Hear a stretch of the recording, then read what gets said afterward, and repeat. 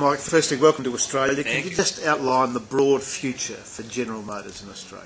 Well, one of the things that we talked about today during the session was that we like to design, build, and sell the world's best vehicles. We will continue to do that here in Australia.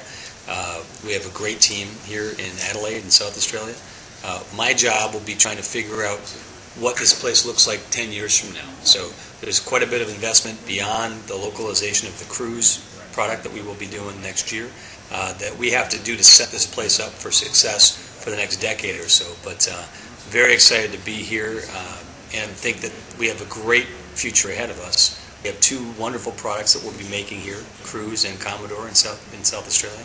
And then looking out 10 years from now, what are those things that Holden needs to continue to be Australia's car company? And that's really what my job is, to try to figure out what those things are. On to specifics, you mentioned the Cruze, the Yes. four-cylinder car, scheduled for launch sometime next year. Yep. Can you give us more detail? Yeah, to the extent that I can, yes.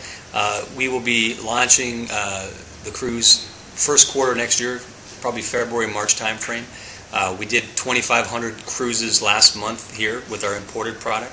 So it's the number 5 selling car in Australia, Commodore, number 1 selling once again in May, which we're very proud of. But it's also possible that the Cruze could become Australia's number 1 selling car someday, and that would be okay with us too. So incredibly important car for us, and it all kicks off early next year. The possibility of a second shift coming back at Holden. Any idea when that may be? Well, obviously, when we get to talking about that, we'll be talking to our workforce first.